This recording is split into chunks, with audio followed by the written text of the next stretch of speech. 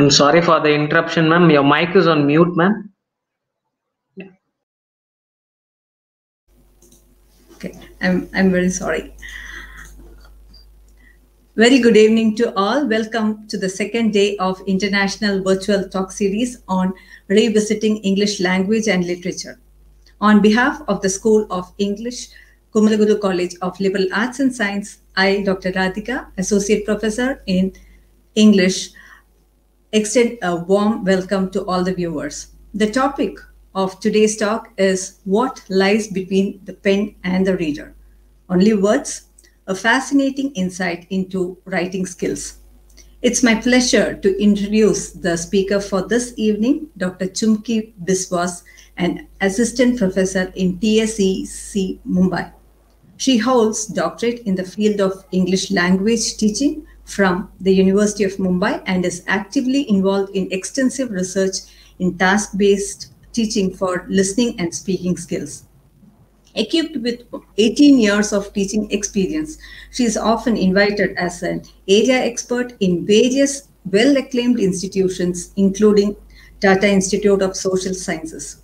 She has been associated with Oxford University Press since the last 13 years as a subject matter expert and has conducted over 400 workshops and seminars in areas like English language teaching, soft skills, business communication, organizational behavior, to name a few.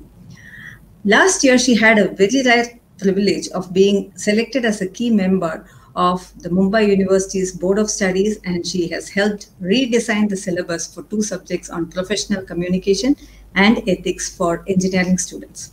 She is also associated with various international organizations like Prometric USA, Sprott School of Business Canada, and Oxford University Press in UK in the capacity of an expert. We are so privileged, Dr. Chumki, to have you here with us today evening. So welcome you again, and the session is yours now. Good evening to all the participants. Thank you, Radhika ma'am, for that lovely introduction. Now, I also want to thank you for inviting me for this talk today. Now, she wanted me to speak on writing skills, and as you know, writing skills is a very, very broad topic, so I was in a dilemma as to where to start and where to end. So I spoke to 3 of my mentors, and all 3 of them suggested that, Chumki, please go back to the basics. So that is exactly what I plan to do today. I'm going to stick to the basics, and towards that, let me first share my slide. Just give me a few moments here.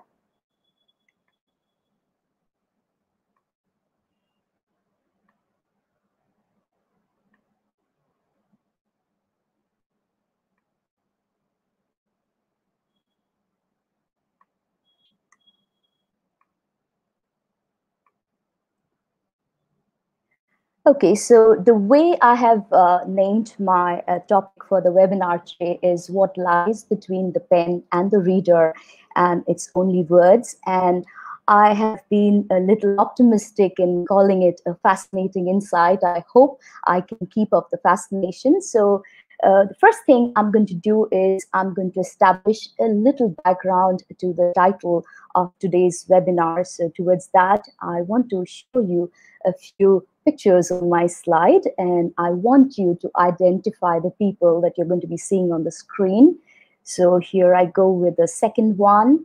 This is the third picture, and this is the fourth one. So I'm sure all the people who are there watching will find no difficulty in identifying these people because they are very, very well known.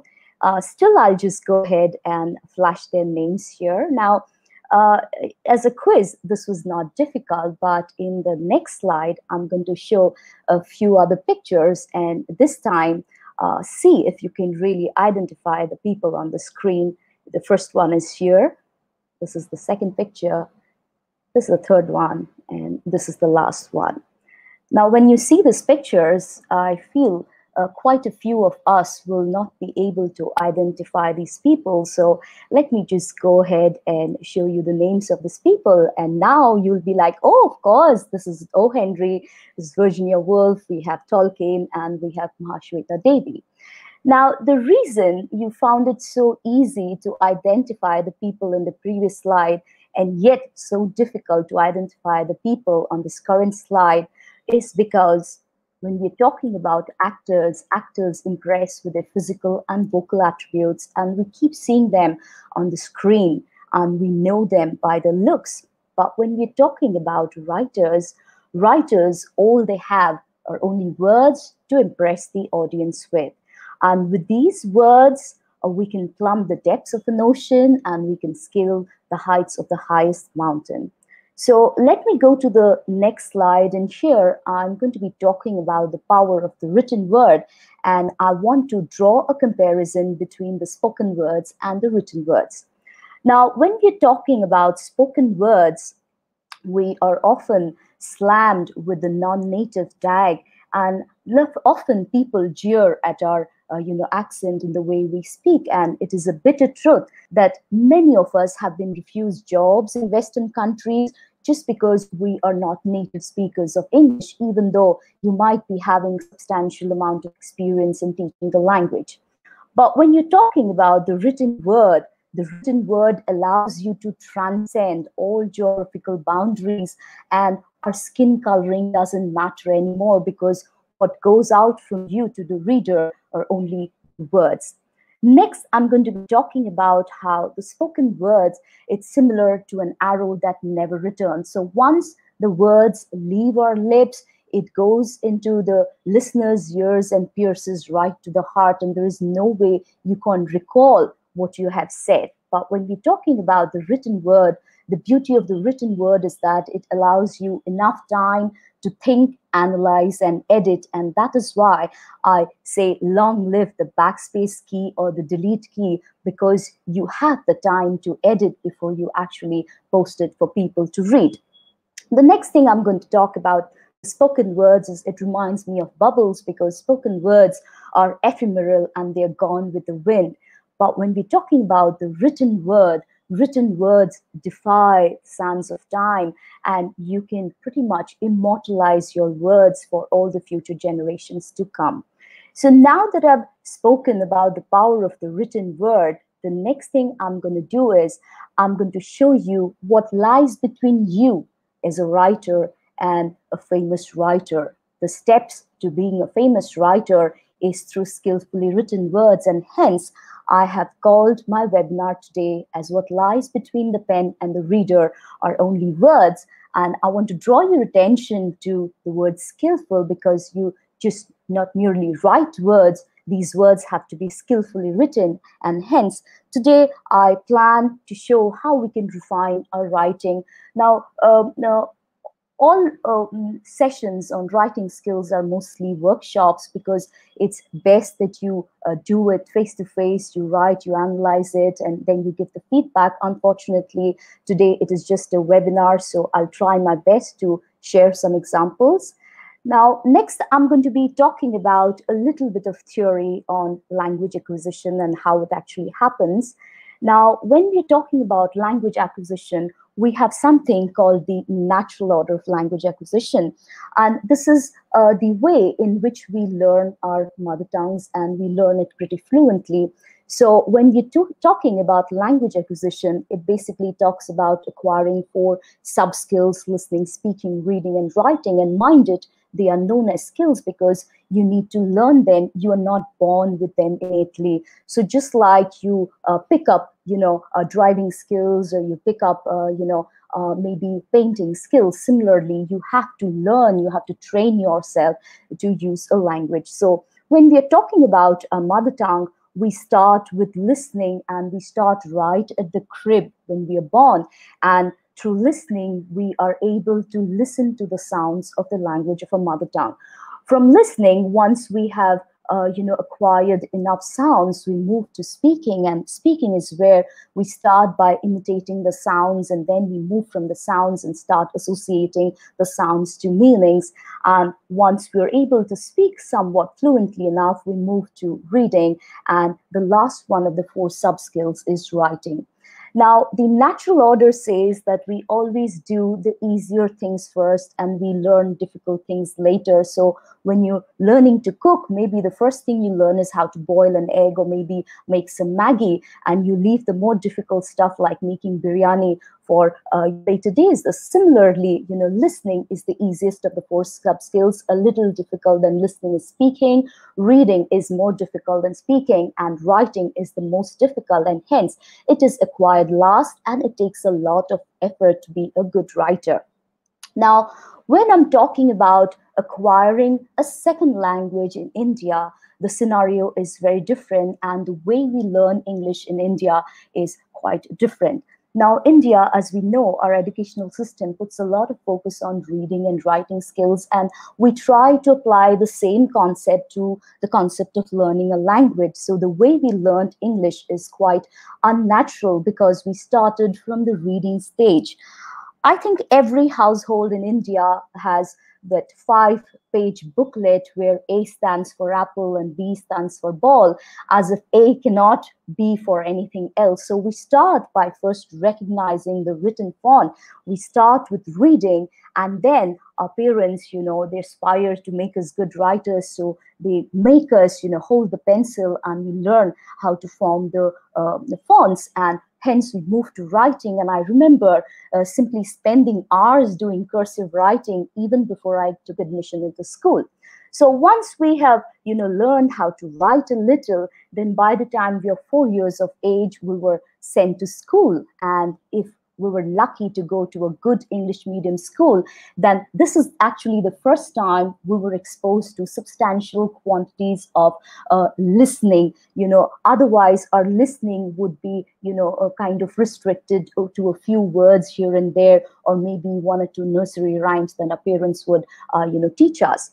So once we are in the kindergarten and we listen to our teachers talk maybe 3 or 4 hours a day, by the time we reach the age of 5 or 6, we gather some amount of confidence to frame our own sentence. And that too, we would practice the sentence maybe 10 times in our head before we get the courage to raise our hand in the classroom and tell the teacher, "Miss, may I go to the toilet?" So you have to understand that the way we went about learning English was very unnatural. So it's like instead of eating it in a straightforward way, we went about in a roundabout way. And hence, when we talk about our English proficiency, I feel that our English is quite fractured.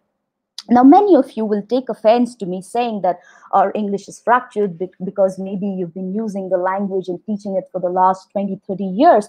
So how can I go ahead and call our English is not very good or fractured? Now, there's a simple litmus test to test for yourself how good you are in a language is when you sleep in the night, you need to remember which language do you dream in.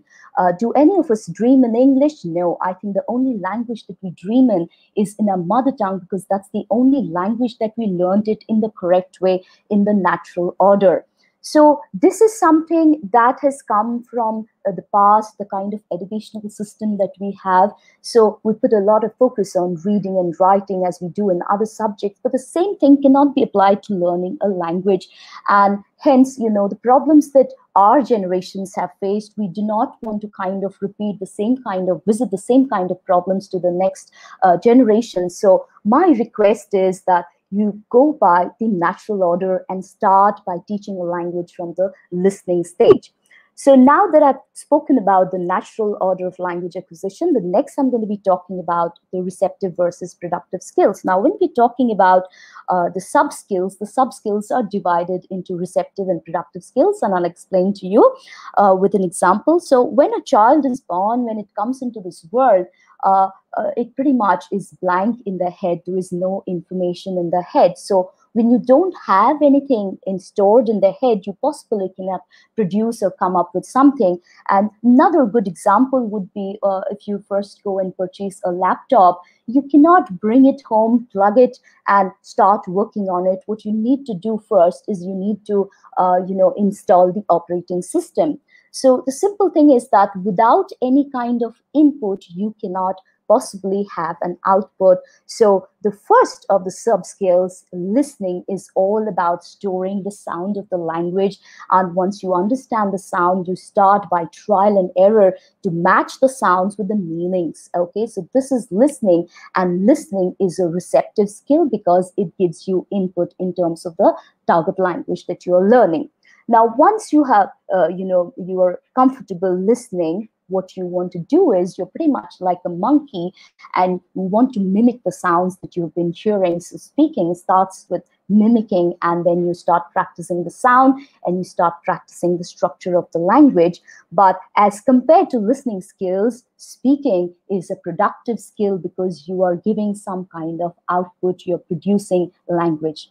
Next, we are moving to reading. Reading, again, is a receptive skill because here you are again storing up on words, you're gauging on words, you're increasing your lexicon, and you're also, polishing up your style by reading more. So again, this is an input sub-skill. And the last one, the most difficult of these 4 sub-skills, is the writing skill. So we start first by imitation, and then when we get more confident with the structure, we start creating sentences of our own and we become more original writers.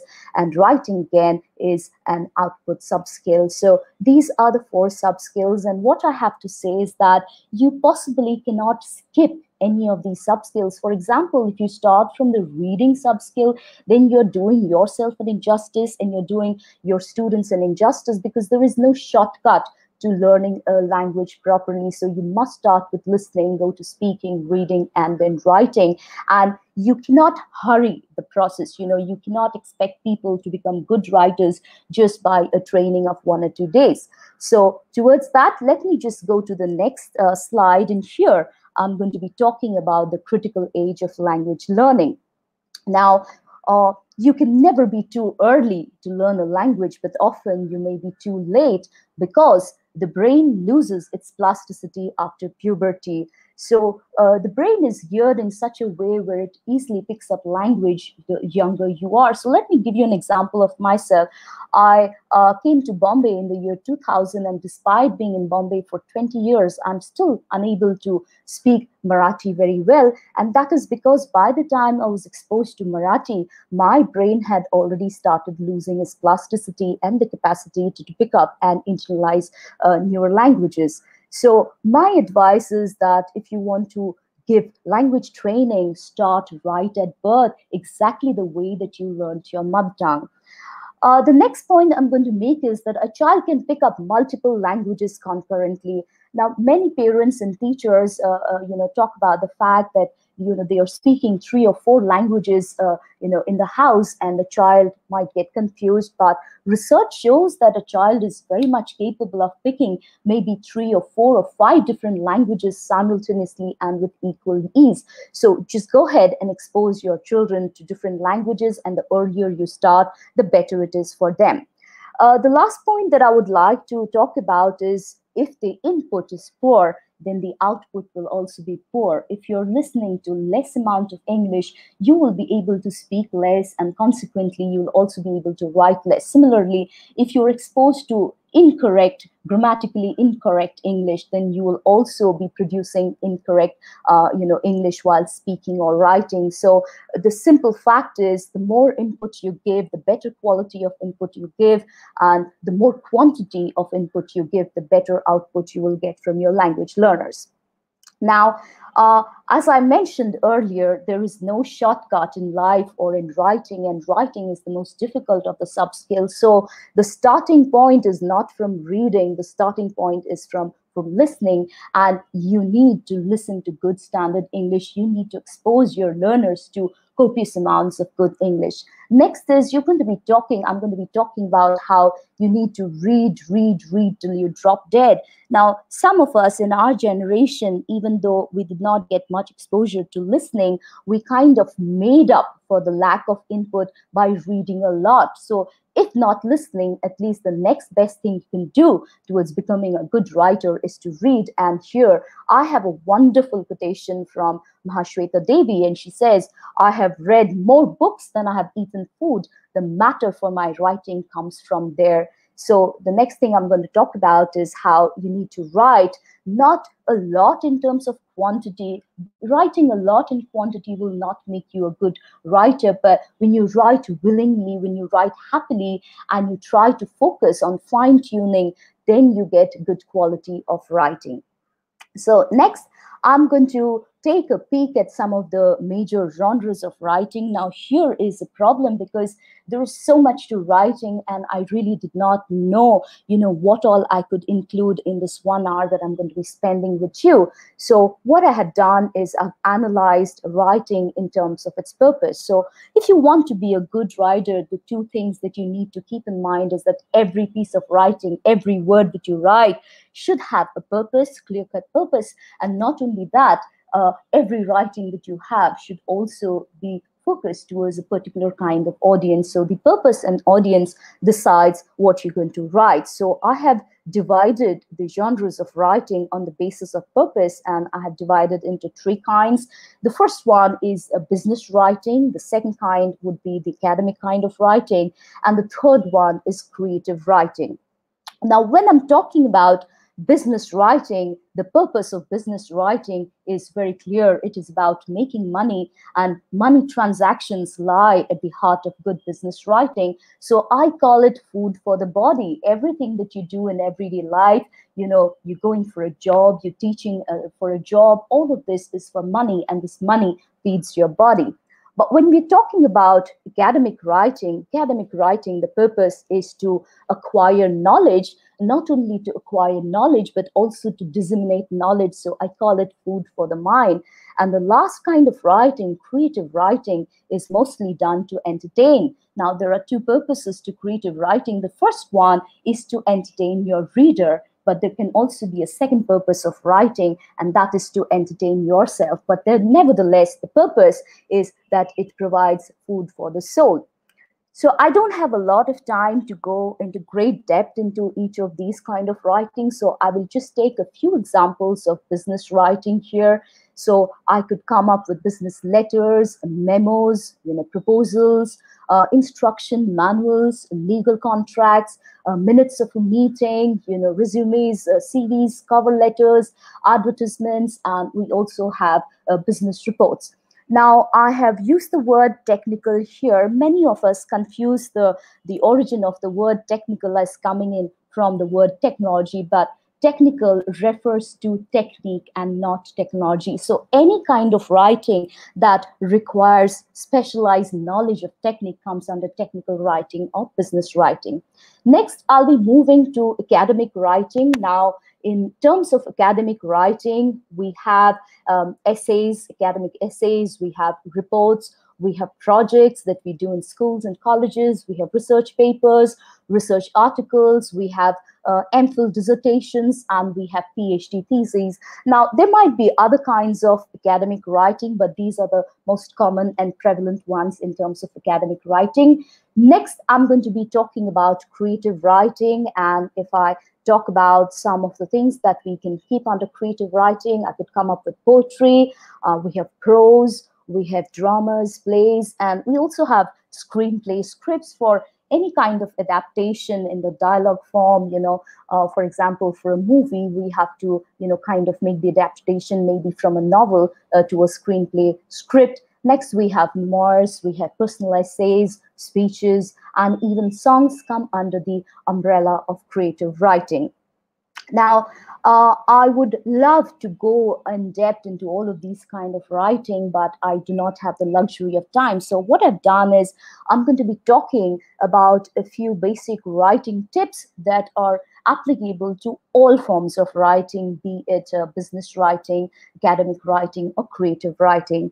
So the first thing that I'm going to focus on is to simplifying the concept of cohesion and coherence. I have heard a lot of people speaking about these 2 words in the same breath, and most of them use them as synonyms of each other, and they use it interchangeably. Now, if I'm talking about a generic definition, then yes, you're correct. Both cohesion and coherence talks about, how a text is connected to make a unified whole. but I want to look into cohesion and coherence in a more fine-tuned manner. So when I'm talking about cohesion, according to me, is the connection between words and sentences. Whereas when we're talking about coherence, then coherence talks about the connection between maybe the topic, the topic statement, the thesis statement, the summary, the conclusion. Now, when we're talking about cohesion, it is related to the flow of words. But when we're talking about coherence, it's related to the overall structure of your written discourse, how you arrange your different paras, what you put as a heading, how you start, what you include in the body, and maybe how you conclude. Now, when we're talking about cohesion, cohesion is at the sentence level, but coherence is at the organization of the entire written discourse. So when I'm talking about cohesion, I call it at the micro level because it is more focused and it is at the sentence level, but coherence is at the macro level. Now, for today's session, I will not look on coherence because this is something that we as teachers pretty much drill into our students, where we talk about the introduction, body, and conclusion. So I will not be looking into it. For that, I would need a whole new session. So I would like to focus mostly on cohesion and cohesive devices. So towards that, I'll go to the next slide. And here I'm going to be talking about the CSI order for cohesion in writing. Now, CSI is an acronym, and I will explain to you what I mean by that. When you're writing, you need to follow some kind of order. So the first order that you can follow is the chronological order. Now, when I'm talking about the chronological order, you can explain maybe events in a history in the form of a timeline. You can relate, your experience as a traveler in the form of a travelogue. So all of these would be chronological order. Furthermore, if you're talking about, the steps involved in, doing something, these will go in the chronological order. The next one is the spatial order. This is where you help the reader to visualize something as you want to see them. So, for example, you're describing a particular person, then it is you who decides whether you want to start from the head or you want to start from the toe. So you decide the order. This is known as the spatial order. And the last one is the order of importance.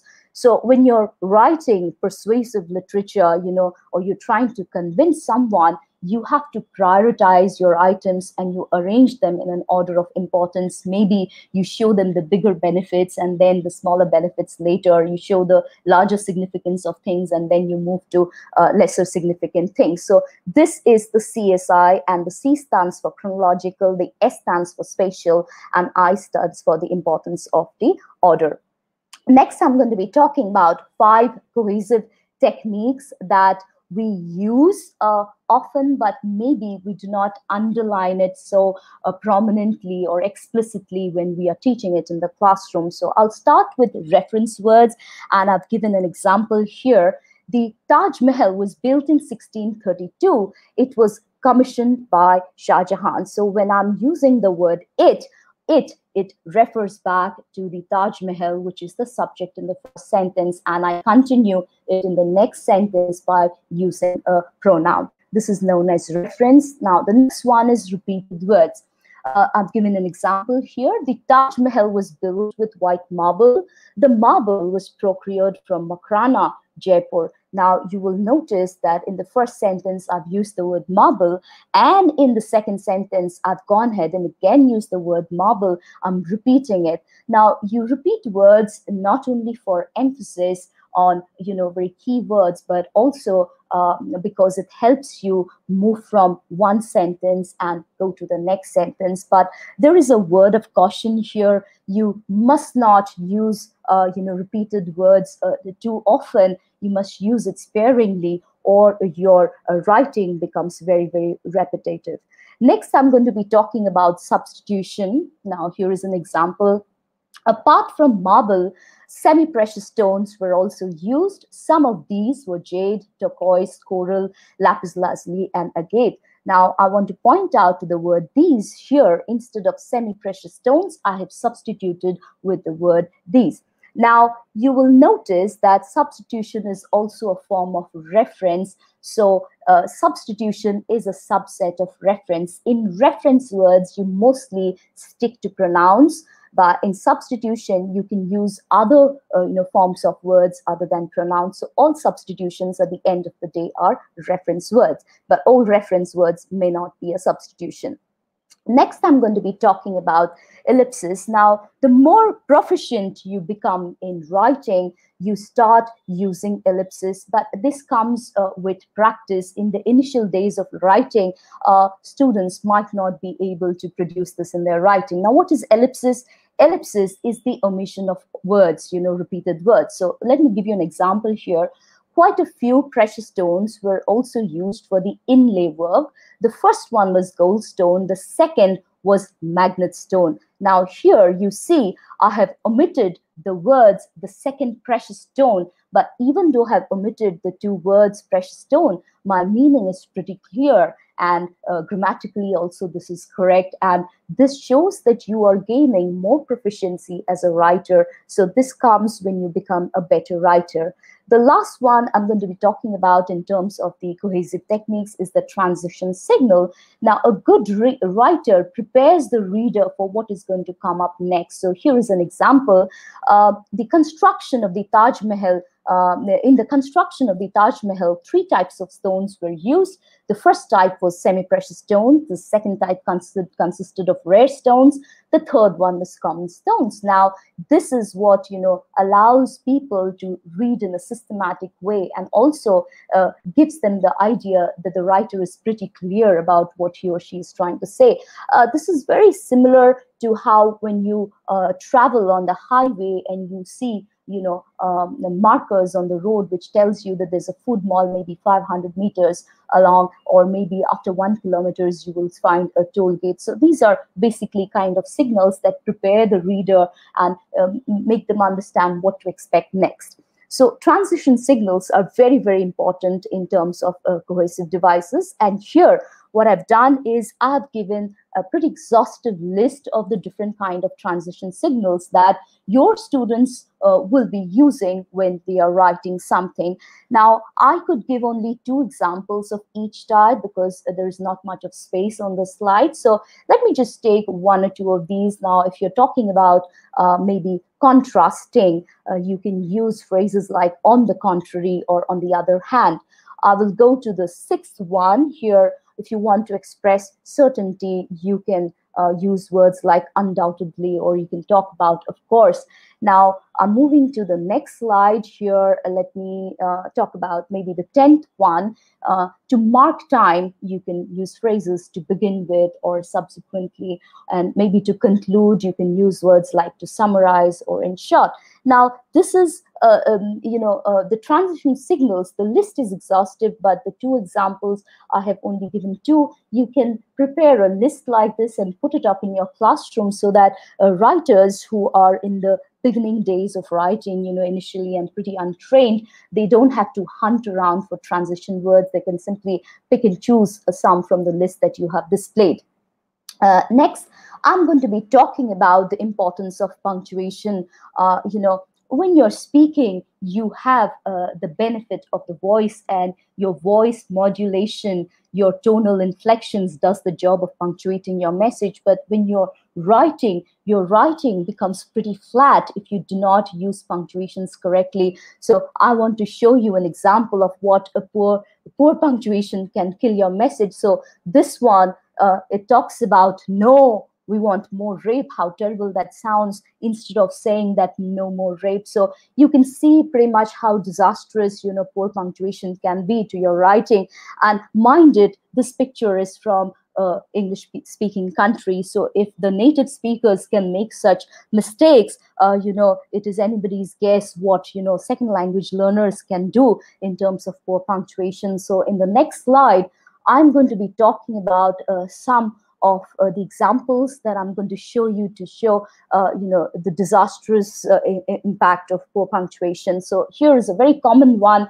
Let's eat grandma, as if, grandma is the next thing for your dinner, instead of requesting grandma by saying, let's eat, grandma.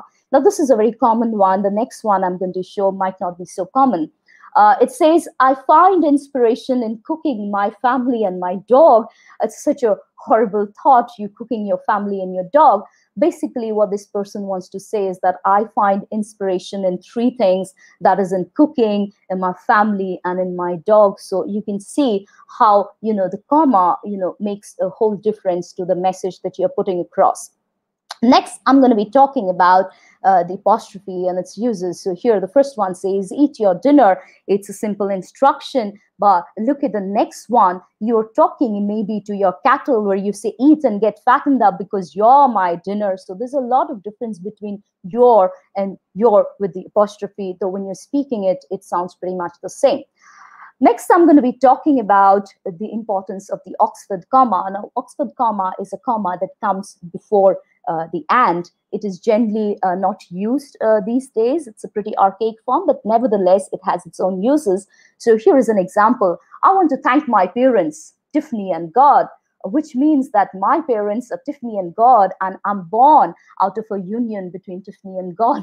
Okay, so what basically this person wants to say is that I want to thank, my parents, I want to thank Tiffany, and I also want to thank God. So these are three different things. Next, I'm going to be talking about semicolons and their use. So the first one says, I'm sorry, I love you. And you can sense the amount of frustration behind these words. But look at the second one, where you are expressing some kind of genuine regret and you're apologizing with sincerity by saying that I'm sorry, I love you. Now, this is the way maybe semicolons can make a difference. The next one, I'm going to be talking about the colon, and I really love this example. A woman without her man is nothing, so it talks about the importance of the man in a woman's life, as if everything a woman does is defined by the presence of a man in her life. But this sentence, you can turn it a 180 degree just by introducing the colon. And let me read out what the next one says. A woman without her man is nothing. And this is where it gives more importance to the woman, and it says that without a woman, a man is really nothing. You need the support, the love and care of a woman. Next, I'm going to be talking about the use of the hyphen. Now look at this, $25 bills, which means I have 20 into $5, which gives me $100. But if I place the hyphen between the 20 and 5, then I get $25 bills. Okay, so $25 bill means one bill of $25. So this is basically some of the examples that I could get to explain the importance of punctuation in writing. Next, I'm going to be talking about some sentences that we write which are grammatically correct, yet they are not logical. They are incoherent sentences. So let me share a few examples with you. If the baby does not drink the milk, boil it. Now, after reading, you keep wondering, what should I boil? Should I boil the milk or should I boil the baby? Now, this sentence is grammatically correct, but it does not make any sense. I'm going to show you a second one. I went to my village to sell my land along with my wife, which means that if you buy my land, you get my wife along with my land for free. Now, this is disastrous because here you are using the modifier in the wrong place. Now, what is a modifier? A modifier is nothing but a word. It can be a phrase or it can be a clause, and it modifies parts of a sentence. So if you place the modifier wrongly, then the entire meaning of the sentence changes. And let me give you one more example. The kind woman handed out sandwiches to all the kids in Ziploc bags, as if the kids were inside the Ziploc bags rather than the sandwiches which were kept in the Ziploc bags. So this is a problem with misplaced modifiers, and modifiers can be either adjectives or adverbs. So let me go to the next slide, and I'm going to show you how the placement of a modifier in a sentence can change the meaning of a sentence. So the first one says, the instructor just nodded to Elvis as she came in. She did not speak or extend her hand. She just nodded at Elvis. The next sentence, the instructor nodded just to Elvis as she came in. She did not, nod to anybody else. She ignored everybody else and, just nodded to Elvis. And the last one, the instructor nodded to Elvis just as she came in. That means, she did it immediately after coming into the room. So this is how, modifiers can make a whole lot of difference to your writing. Next, I'm going to be talking about some dead weight words. And these, I call it as empty calorie words. You use them, but it does not take your writing any forward. It just adds bulk and quantity to your writing, but it does not give any kind of quality or emphasis to your writing. And these are the commonly used words like very, so, a lot, and really. Now, when people have limited vocabulary, in order to increase the degree of some word, what they do is they keep adding very, so, a lot, and really, and it really does not make your writing very good. Sorry, I'm using the word really. Now, here is an example. It is very hot today. Instead of that, you can simply say it is excruciatingly hot. Now, excruciatingly is a lot more vivid and carries a lot more weightage and makes your writing better than simply saying it's very hot today. Next is, I have so much work. Instead of saying I have so much work, you say I have immense amounts of work.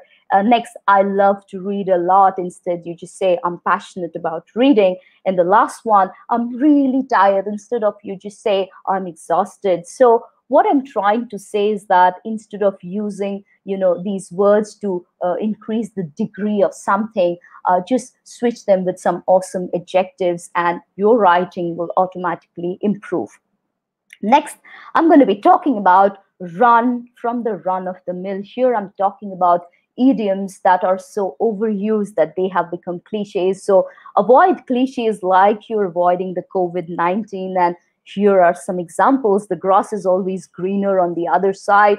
Now, I keep warning my students, if they ever submit me any essay or anything with these kind of cliches thrown in, I'm going to mark them very poorly. So here are other examples. Every coin has two sides.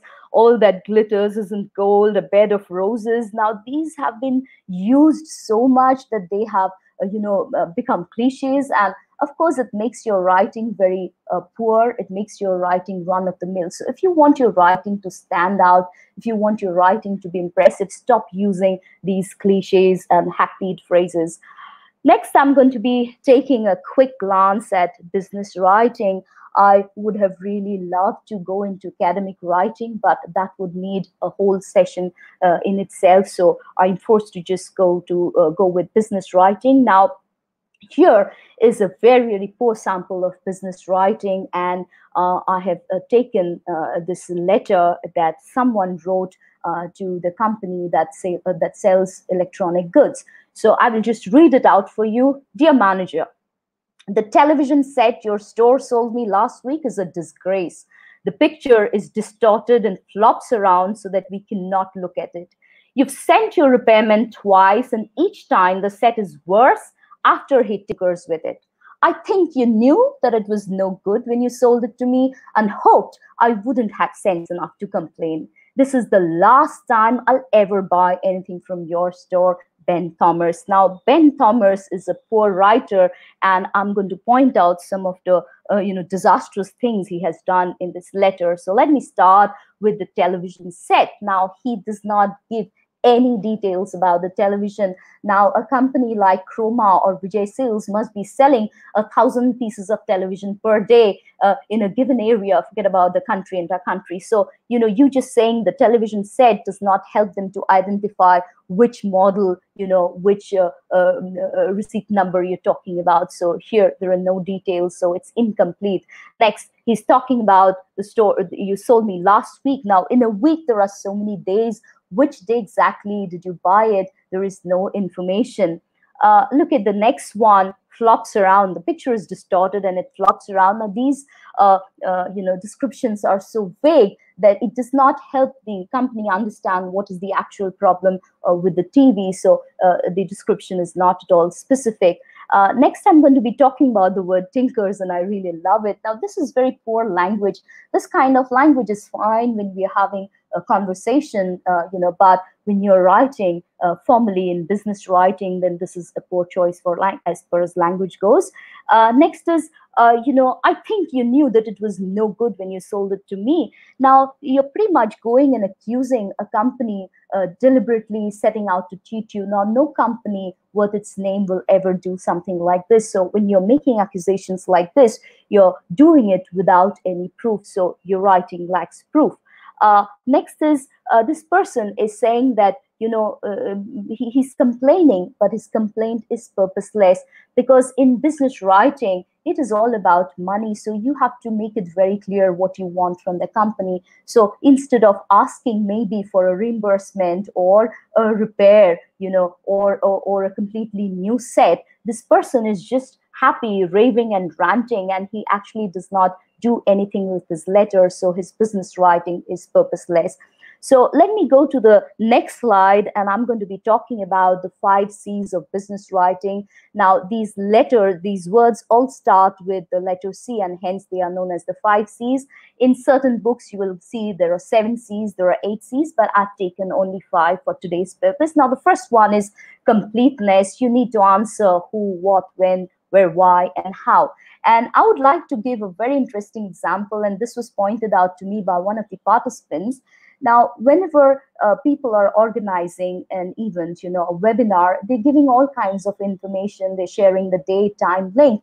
But one thing they're not doing is they're not giving the information or the contact number of the contact person. So if anybody has any problems, what happens is they get back to me if they don't get the feedback form or if they haven't received the certificate. Now, I have nothing to do with the feedback form or the certificate, and yet people get back to me because in the poster which is being circulated, there is no information about the contact person. So even though you are sending out a very beautiful, attractive poster, it loses a lot of its purpose because it's incomplete.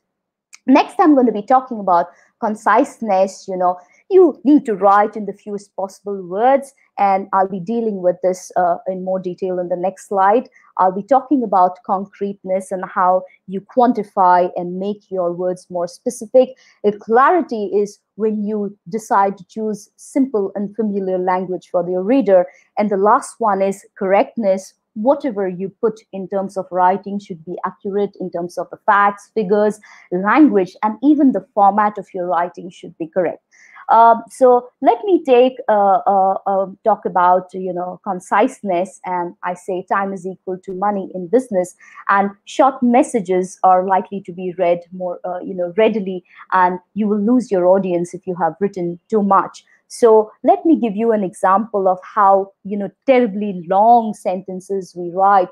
So sometimes we write something like, I arrived at the conclusion that. Simply substitute the words highlighted in red with concluded. Instead of saying I arrived at the conclusion, you can just say I concluded that. Look at the next one.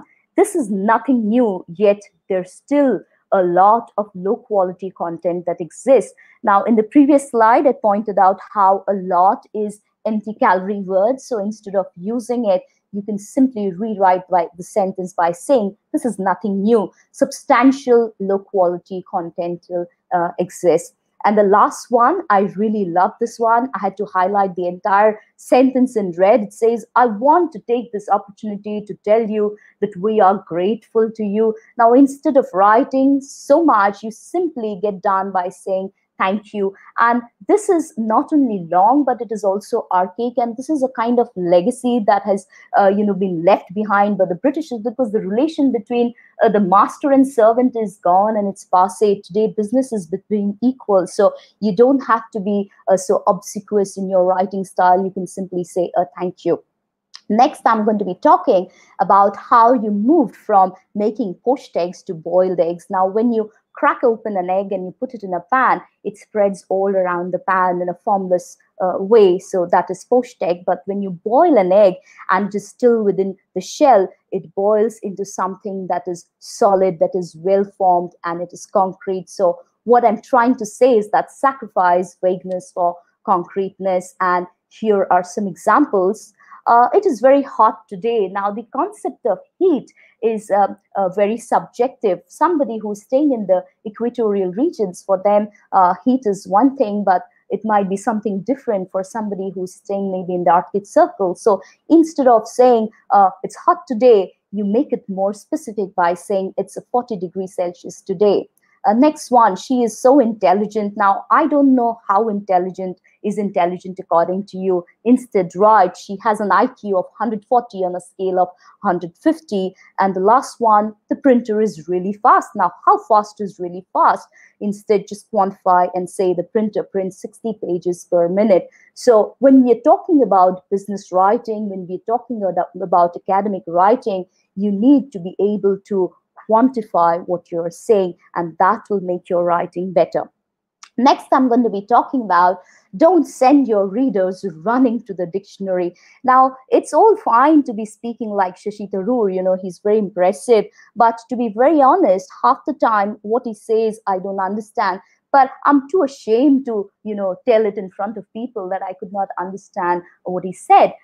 This is okay for a speech, and it is also okay for creative writing, but this is a complete no-no in business writing, because in business writing, if your reader has to go to dictionary every now and then, he will lose interest in your message and maybe not read it at all. So use simple and familiar words that an average reader understands. And towards this, I'm going to share a story of a plumber. Now, this plumber that you see in the picture, he is not very educated, but he's a very good plumber, and he's a kind person who wants to help people. So during his line of work, he realized that if drains get clogged and you pour hydrochloric acid in the concentrated form, then the choked drain kind of opens up because the acid eats away into the dirt and it opens up the passage. So he felt this is a very useful tip. So he wrote to the Standard Bureau, and he told them that in case any of your clients are facing the problem of a clogged drain, then ask them to use hydrochloric acid. Now, the people in the bureau, they realized that if you're using hydrochloric acid, it does open up the choked drain, but at the same time, it eats away into the metallic pipe. In case the pipe is made of iron, then the acid is also corroding the iron. So what the bureau people wrote back to the plumber is to tell him that don't use hydrochloric acid. It's a bad idea. So somebody from the bureau wrote back this message to him. The efficacy of hydrochloric acid is indisputable, but the corrosive residue is incompatible with metallic permanence. Now, this poor plumber, maybe he did not even complete his 5th standard education. Now, he read this message, he did not understand, and he in fact thought that the bureau was praising him. So he wrote back a thank you note, and we understand that obviously the purpose of this message was lost. So another person from the bureau tried a second time, but the second time was also not much of an improvement, because this is what he wrote. We cannot assume responsibility for the production of toxic and noxious residue with hydrochloric acid and suggest you use an alternative procedure. Now, the poor plumber did not understand this message, and again he wrote back to thank the bureau. So finally, somebody intelligent in the bureau understood that the language is too difficult for him. So he simply wrote back to him saying, don't use hydrochloric acid, it eats out the pipes. And finally, the message went home. Now, this might be a very, very exaggerated and a drastic example, but at times, we end up writing like this, and we lose the purpose, the focus of our writing in terms of business writing. So business writing is not the place where you show off your, lexical range. Keep to simple words and familiar words, which everybody can understand. Next, I'm going to be looking at the writing process, and one of my mentors, he told me that writing is pretty similar to getting pregnant and delivering a baby. So I went online and I found this quote, which is kind of echoing what he said. Much of writing might be described as mental pregnancy with successive difficult deliveries. So I'm going to compare the writing process to the different stages of conceiving and delivering a baby. So the writing process is divided into 5 steps, and I'll be taking you through each one of them.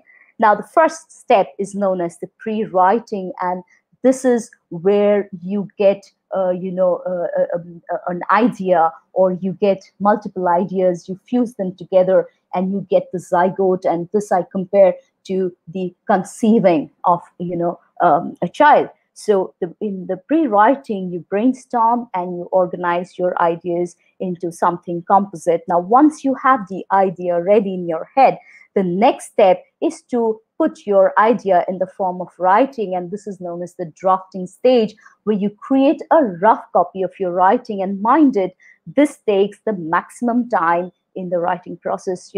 Just like the gestation period might extend to 200 to 250 days, similarly, in the entire writing process, drafting takes the longest time. Now, once you have drafted the first draft of your writing, then the next stage is revising, and here you improve your writing. You try out different, maybe beginnings and endings. You try some ornamentation, and this I call it the, fine tuning, or the final days just before you get your, labor pain. So once you've revised your content, then you move on to editing. Now, editing is the most painful part of any writing, because here you are not only looking at the overall structure, but you're looking at individual words, you're looking at spelling, you're looking at punctuation. And when I review my own work, because I've been sitting with it for so long, it often happens that I miss out on glaringly obvious mistakes. It simply does not, occur to me that these are mistakes. So what I do is I send it to a friend, I consult somebody, and it is better to get your work, proofread by somebody else, as in peer proofreading. And this is known, this I've compared it to the labor pains, because this is the most, problematic part of writing. But once you have done your editing and you have done your fine tuning, then the last bit is the publishing. In publishing, what you do is you write out a fair copy, you draft a fair copy, incorporating all the changes that have happened in the previous drafts. And you can either submit it as an assignment to your teacher, you can either post it online, or you can send it as a manuscript to the publisher. And this is what I call as giving birth, where your work actually sees the light of day. Now, when I'm talking about the writing stages, I would like to look at the pre-writing stage, and I want to talk about the use of graphic organizers and how effective it is for pre-writing. Now, when we are talking about graphic organizers, the one that is most commonly used is the concept of a mind map. But let me tell you that mind map is only one kind of graphic organizer. There are many graphic organizers, and each type of organizer has a different purpose. So, for example, if I'm writing an essay between the difference between maybe a hammerhead shark and a big white shark, then I can use the Venn diagram, where I can talk about the differences and similarities. Next, if I'm going to be talking about how to extract cocoa from the cacao bean and then make it into chocolate, I can perhaps use a flowchart. For tree diagram, let me give you an example. Suppose I want to write an essay on Hitler and his progeny. I can use the tree diagram and maybe the timeline when I'm talking about events from the past that happened in a sequence. Now, when I'm talking about cyclic charts, a good example would be how we keep harming the environment around us, and the environment gives a backlash always. So you start from a certain point and you go back. So when you're trying to write maybe an essay, so you can use the cyclic chart. Next, I'm going to be talking about the matrix. A matrix is when you're comparing multiple things and it has multiple factors. For example, I'm taking one of Shakespeare's work, maybe The Tempest, and I want to show what 3 different critics have said about Tempest in terms of its style and the content and style. So you have 3 people in the column, and you have 2 of these aspects, the content and the style, in a row form. So you're going to look at it in the matrix form. The next one, the radial diagram, mind map, an example of a radial diagram. It is a lot more fluid because it allows you to extend your ideas in 360-degree.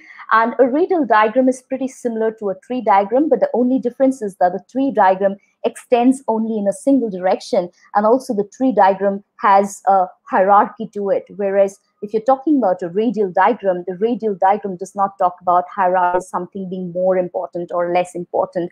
I'm going to show you an example of a mind map in the next slide. In the pyramid, maybe when you're talking about the structure of a short story, it starts with mundane things. It gains in terms of some kind of conflict, and then you reach to some kind of a resolution. And so the pyramid structure can be used. So use different type of graphic organizers. And as for myself, every time that I prepare for a session, whether it's a webinar, I first sit down and I make a mind map. Once I have the mind map, I have the skeleton structure, then I start putting the flesh to the skeleton. So in the next slide here is an example of a radial diagram, and the mind map is a radial diagram. So if I want my students to write an essay on maybe health and how important is health and how do you maintain good health. So look at this here. The person has taken out 1, 2, 3, 4, 5 main branches. So anybody who looks at this diagram can immediately figure out that they're going to maybe have 5 paras in the body of the essay. And look how beautifully they're talking about health and how it is related to diet. Your health is related to good sleep. Your health may be spoiled by overstress, when you're overly stressed, and how it can improve by exercise. If none of these are helping, then where do you call out for help? And look how beautifully this person is talking about stress, and he has subdivided into the causes of stress, the effects of stress, and how you can find the solution to stress. So it's so beautifully done. And this is something that I do, and I always encourage my students to do. So even if they're writing something as simple as a resume, a job resume, they still go ahead and do the mind map. And, it's a matter of habit. If you start doing it, you will start applying it for every day, for everything that you do in your life. Next, I'm going to be talking about the use of plagiarism checkers, and please use it without fail. Now, India is a country where we have very little respect for copyright issues. Right from school, our teachers never told us what is copyright, but today the world is changing. Today, everything is digital. So catching people who are plagiarizing, who are cheating somebody else's content has become very, very easy. So if students think that teachers are fool and they will never know that they have copied everything from the internet, then the students need to think again, because now even the teachers have recourse to plagiarism checkers. So what does a plagiarism checker do? It is basically a software. You will find a lot of free softwares online. All you need to do is you need to, paste your Word document or whatever you're using into the checkbox of the plagiarism checker. Now, once you feed it into your plagiarism checker, it looks at every sentence that you have written, and it gives you a verdict whether it has been plagiarized. And if at all it has been plagiarized, it will also give you the source from where it has been plagiarized. Here, this is just a sample, so it does not make sense, but all you need to say is that every sentence is analyzed and everything that is plagiarized will come highlighted in red.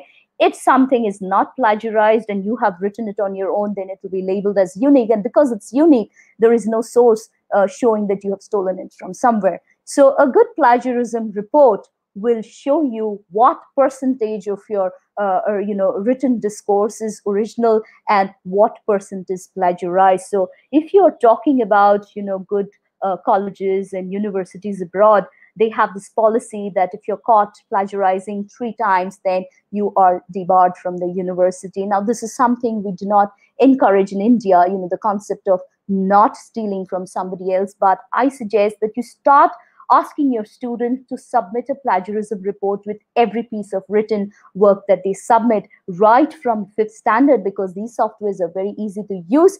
And this is, something, respect for other people's work is something we need to instill at a very early age.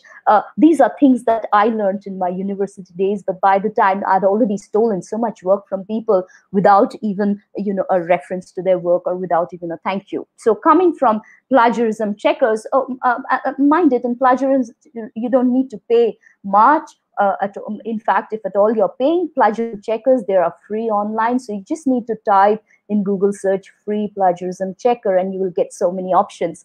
Next, I'm going to be talking about how you save effort by using citation machines. Now, when I was doing my PhD, I simply spent days, first of all, learning the APA format of referencing. I not only learned, I learned it by heart so that I remember exactly where I had to put a comma, where colon, what is to be in bold, what is to be in italic. So it was a very, very taxing affair, and I literally typed out pages of reference. But in today's time, in the digital era, all this effort can be saved simply by using a citation machine. Now, what is a citation machine? It allows you to create a citation at the click of a button. So you can choose between the APA style, the MLA style, Chicago, or maybe the Oxford style. So suppose in this, they have chosen the MLA style. So not only it allows you to look at the MLA style. So this is for MLA 7. It might allow you to go to the MLA 8 version also. Now, when you're, referencing, you have different categories. For example, you can refer from a book, magazine, newspaper, website, journals, films. So in this example, let me see that I want to refer to an article from a journal that I've taken. So I click on journal, and then in this box, I just type the name of the article or the name of the journal or the ISBN number of the journal, and I click search. Now, once you click search, this machine will go to the internet and go to all the sources. It will collect all the data, as in, who's the author, what is the name of the journal, what is the volume, what is the issue number, maybe the year of publication, and even the DOI, digital object identifier, and it will make the complete citation and give it to you. So it is very, very important that you start saving effort in writing by using citation machines. And just like your plagiarism checkers, your citation machines also come free. You just need to look for a free version of it. Next, I'm going to be talking about fistful of writing activities.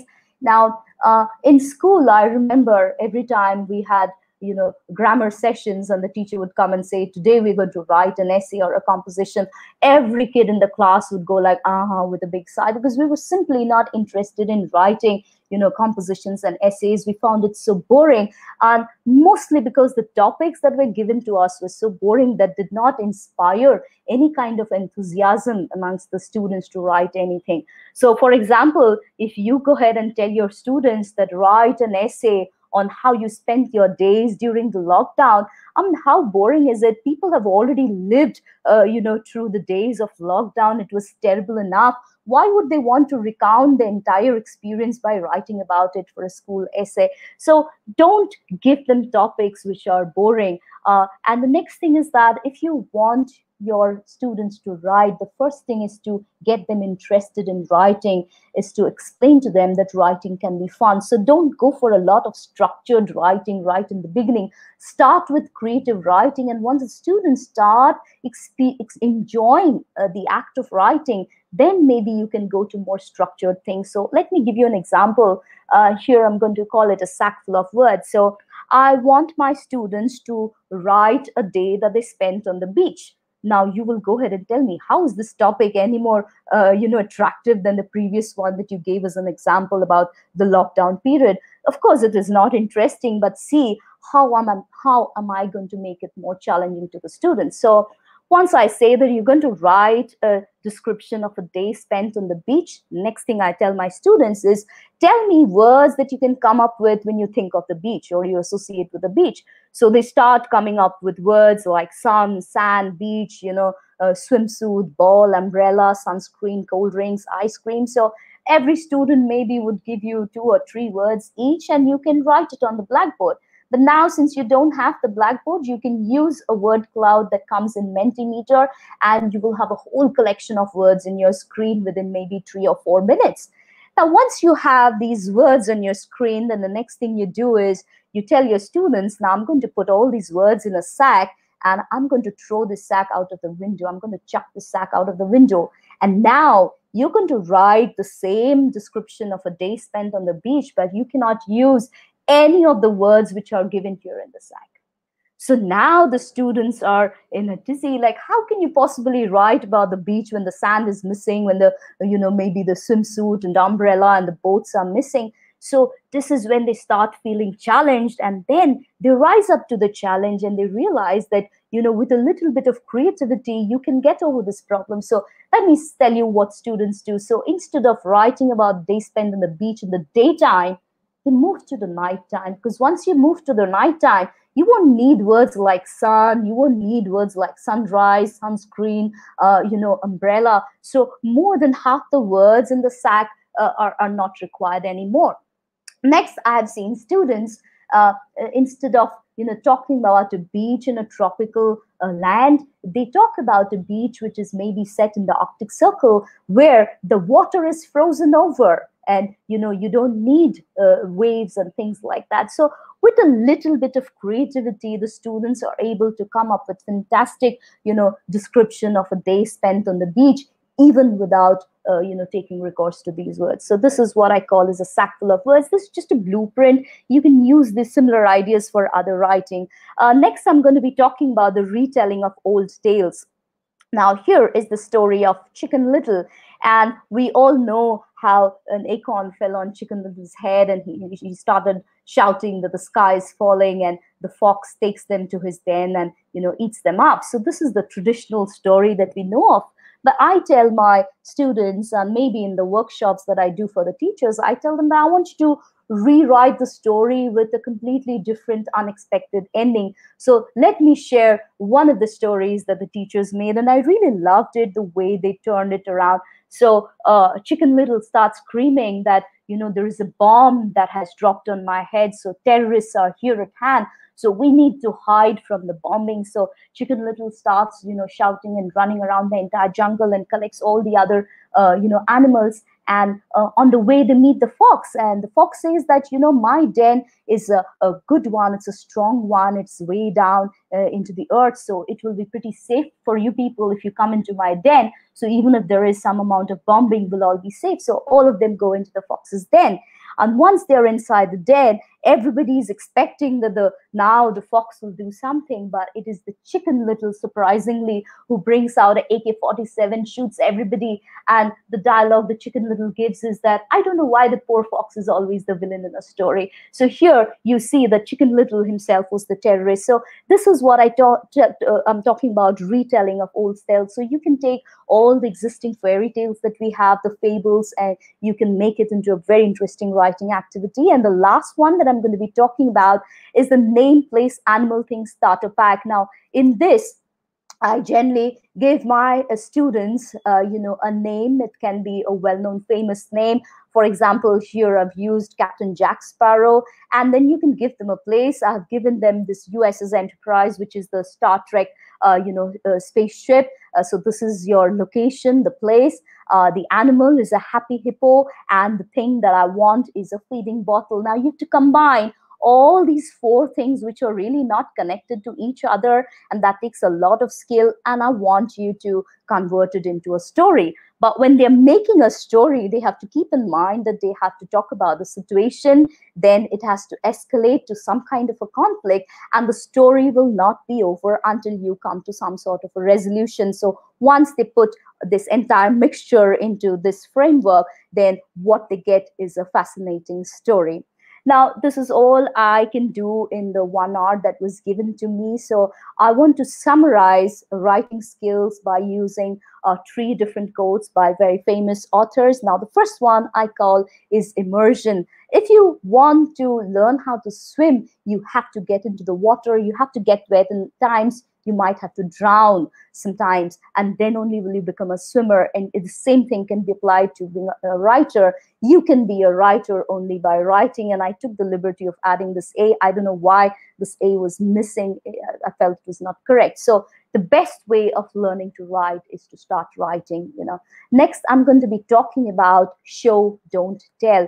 Now, even in business writing, show the benefit to the to the reader, only then in your writing will be good. So here Chekhov says, don't tell me the moon is shining, show me the glint of light on broken glass. So again, I'll repeat, show, don't tell through your writing. And the last one, brevity is the soul of wit. And Orwell says, if it is possible to cut a word out, always cut it out. The shorter it is, the better it is. Even for creative writing, nobody really has the patience to read pages. So this is all I have to say in terms of writing skills. And the last slide, if you have any queries, then you can WhatsApp me, and you can also mail back to me. I have recently made a YouTube channel called Tall Talks from a Short Lady. In case you enjoyed my webinar, it is a request for me to you to subscribe to my channel, because I keep uploading material onto my channel, and every time I upload something, you will get a kind of a ping or an alert. So please subscribe, take out 5 seconds from your busy schedule. And with that, I will say thank you and bye from my side. I will stop sharing my screen now.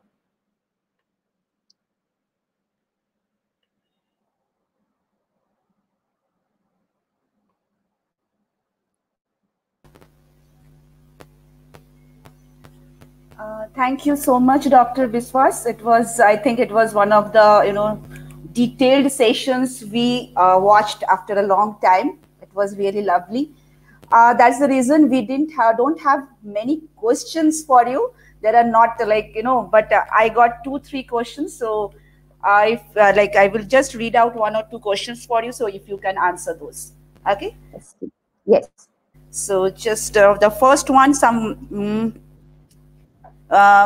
Miss, I don't know, sorry if I'm saying the name wrong, Mamun Khider. The question is, what is the difference between scientific and academic writing?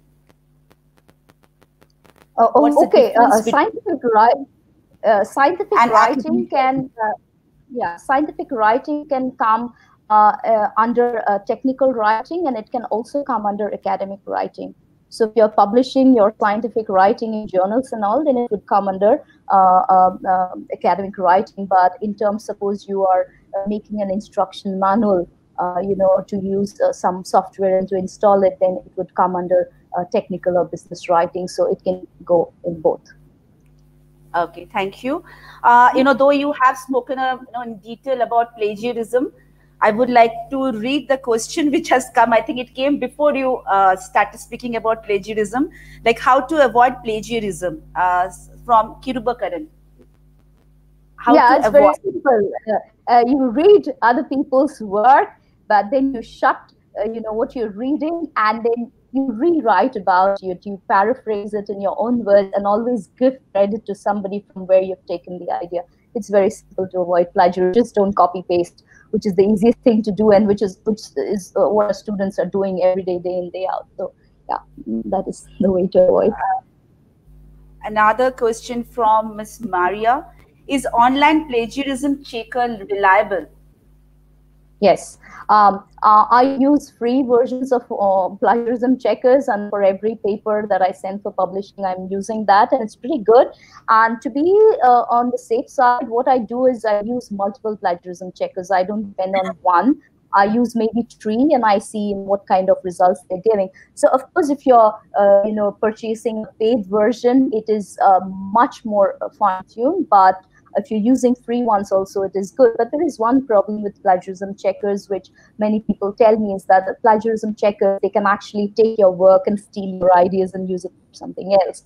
So that is one thing that you have to be careful about while using plagiarism. But, the benefits are much more than the problems. So do use. And for school children, I don't think their essays are really that great that somebody would want to steal it. So it's absolutely fine for students to use plagiarism checkers, the free versions. Also, good institutions, they have their own corporate accounts of plagiarism checkers. So start using that. Okay, another question from Mr. Amol Bansore, and it's how can we incorporate humor in writing? Okay, so yes, see, humor is something that is inborn. Either you're a humorous person, or you kind of train yourself by listening and looking at how other people. So either it is by imitation, or it should be coming naturally. So if it's not natural, then imitation is the only other way.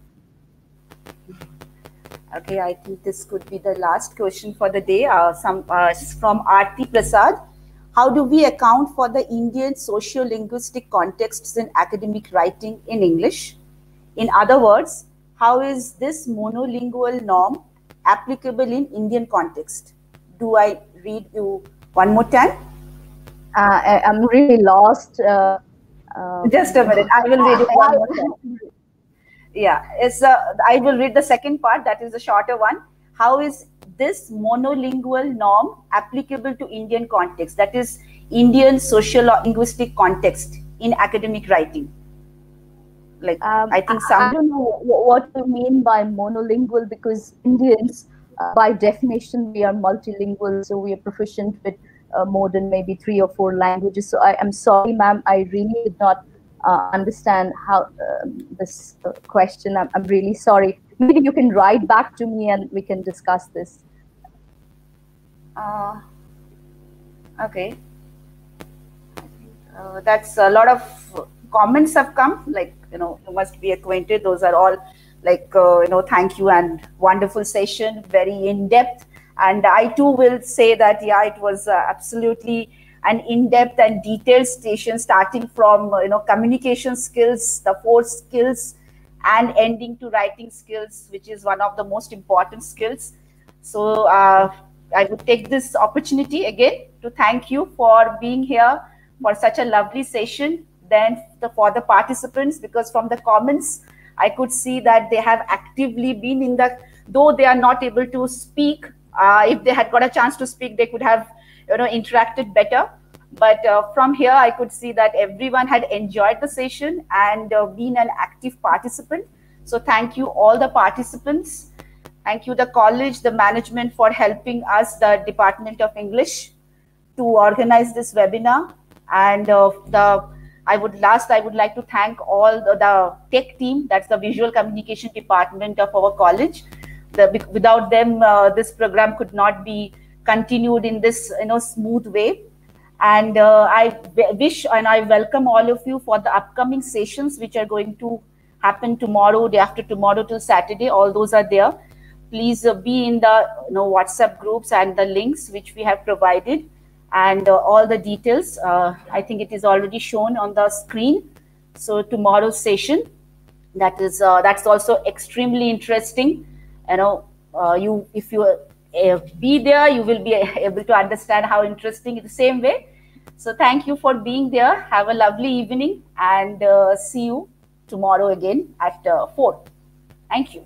Thank you. Thank you. Bye-bye, everybody. Thank you. Bye.